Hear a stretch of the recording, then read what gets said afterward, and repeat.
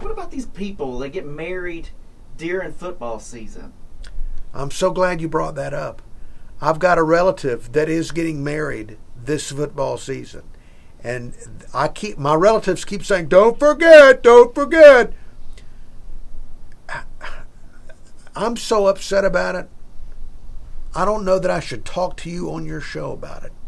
It is absolutely selfish and uncaring to get married during football season. Maybe you don't care about football, but what about the rest of us? Making us choose. I don't know that you deserve me to be there if you're going to be that horrible, that terrible to hold your wedding during football season. Why would you do that? Okay, let me ask you this. Let's say, no, wait a minute. Why don't you? What do you think? I'm right. I don't like it either. All right.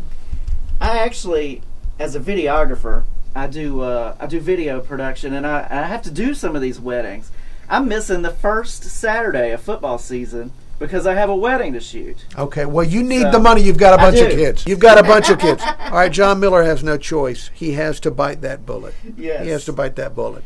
Now, I can miss the wedding and risk hearing about it for years to come at Thanksgiving, Christmas, and other circumstances where I'm forced to see these people.